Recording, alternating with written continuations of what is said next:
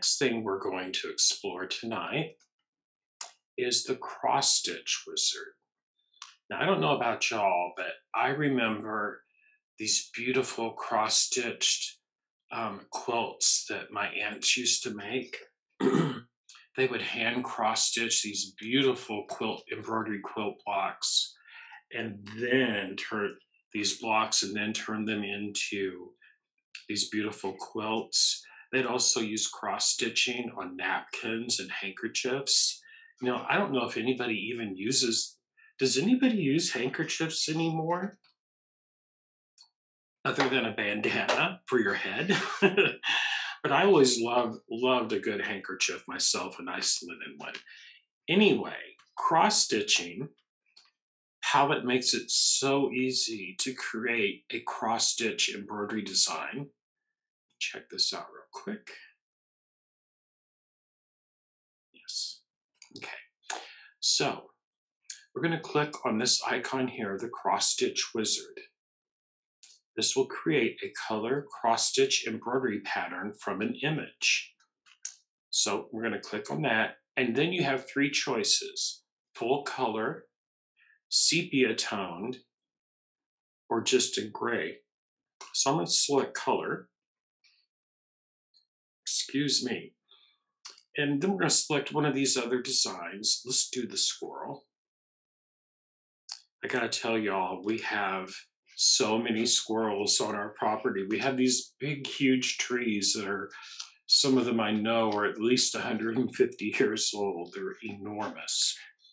And we have a lot of squirrels that come to visit us every day around the house. Anyway, so here's this cute squirrel. Now, I could have pulled this up in the auto punch, but this time we're going to explore how to create cross-stitch embroidery designs. So I'm going to click on next. And once again, these are kind of familiar now. I'm going to fit it to our page simply because I want us to be able to see it. Maybe I wouldn't want a 9 by 8 inch squirrel. Maybe I do. Think quilt blocks, if nothing else, or maybe on a towel, or maybe you're going to on a backpack or a tote bag. Anyway, click on next. And now it's creating it. And here, this box here is where you can create the size of the cross stitches.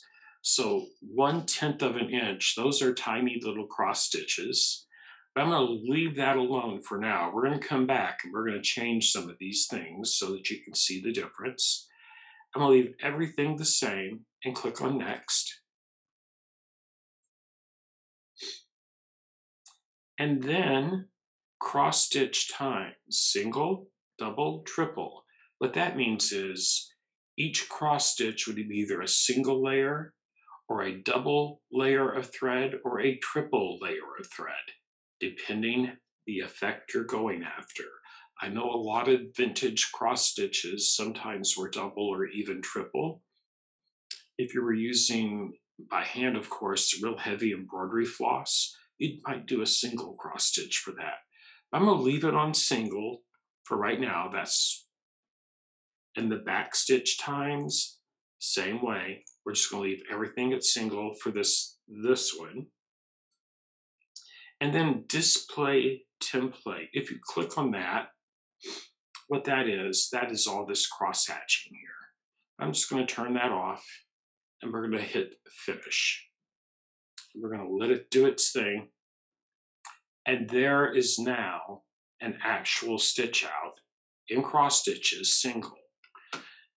So notice it's got 1, 2, 3, 6 different areas across color. Think color changes as well. So there that is. If we go to view, and I have it on realistic mode, okay? We turn it on to stitch mode. Let's do that. See if it changes. What about solid? So it really doesn't look any difference between the 3 different viewpoints right here. But with it right here, these would be tiny little cross stitches. Remember that. So to get a more photorealistic view, the tinier the stitch, the more detail it will show.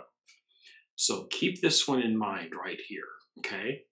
And you can do this at home as well, but I'm going to clear this. I'm not going to save it. And I'm going to go back to Cross Stitch Wizard, color.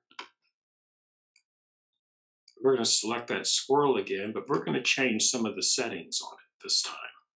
Then we're going to go to next, fit to page, next, let it do its thing. What we're going to change on this screen is the size of the cross stitch. No, we're going to leave that the same for this one. I'm going to change that on our next round through. Next. And then under cross stitch times, I'm going to select triple. I'm not going to change that one there. And I'm going to select finish.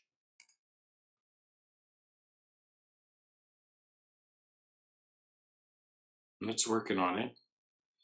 What this would actually do though, and it kind of looks very much similar to the previous one, however, it will be 3 times the amount of stitching as the previous example, which would actually make it look much more pronounced as a stitch out.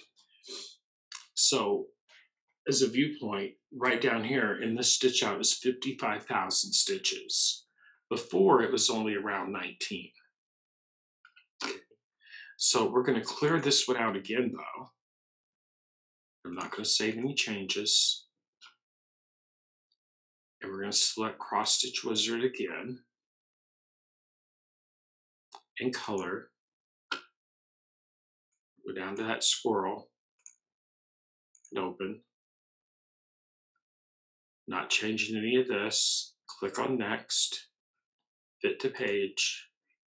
Next. This time I'm changing the size of the cross stitch. So 1/10 of an inch. Let's go up to 0.2. How high can we go up? That's the largest we can make. Definitely made it bigger. See how it lost some of the lines aren't as smooth? That's because those are 1/5 of an inch. Let's drop it down to 0.15. Okay. And then we're going to do next. We'll come back and do the 0.2 to see the largest cross stitches that we'll make. And now we're going to do next. And I'm just going to leave them at single and click finish. And now you can actually see the cross stitches on this screen. I'm going to zoom in. And now you can actually, when you zoom in, you can actually see how much larger those cross stitches are. Pretty cool. Let's go back to fit it to the screen right here. And now I'm just going to clear that out and we're going to change it one more time. And I'm doing this so you can kind of see the difference between those settings. Because depending what you're going to use it for, you might, if you're going to leave it at 0.10, that would be if you're wanting to get the most photorealistic cross stitch available. If you're wanting something not as photorealistic, you can change the size of it and get a really cool effect in and of itself. So we're going to go back to image, Cross Stitch Wizard, color, squirrel, open. And we're going to click on next, fit to page, and next. And this time we're going to make it as the largest cross stitch size we can make, 0.20. And we're going to hit next. And then we're just going to click on finish. Now, I can visually tell, and I don't even have my glasses on, that these are oh so much larger. Let's go to home and I'm going to click on it and make it bigger so you can see it.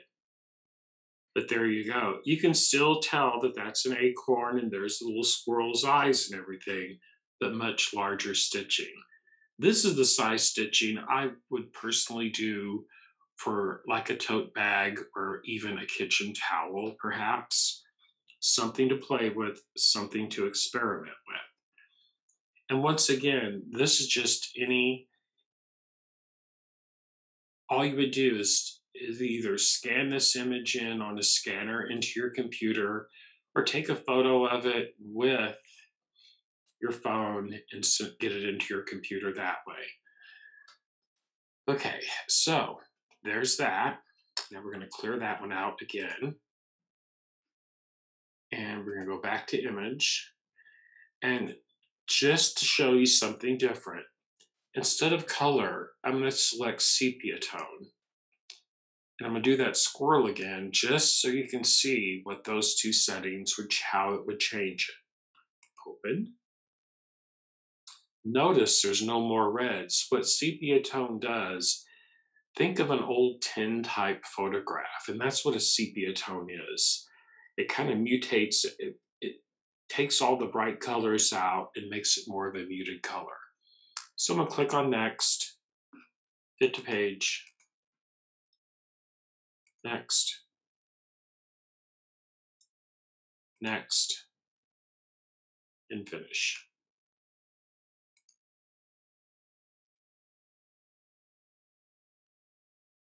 So all it did, it just changed the color of it, and that's all that this does up here. You go to that cross stitch wizard, then it would just gray it out. Instead of sepia tone, that'd be like a monotone. Where a sepia will have more than one color. If we go to gray, notice now these are just shades of gray. So that's what the gray does. It monotones it down to nothing but a gray image. Depending on the colors, I'm gonna cancel this, of your original artwork, excuse me, depending on the colors of the original artwork, are the colors that a sepia tone would change into those color groupings. Okay.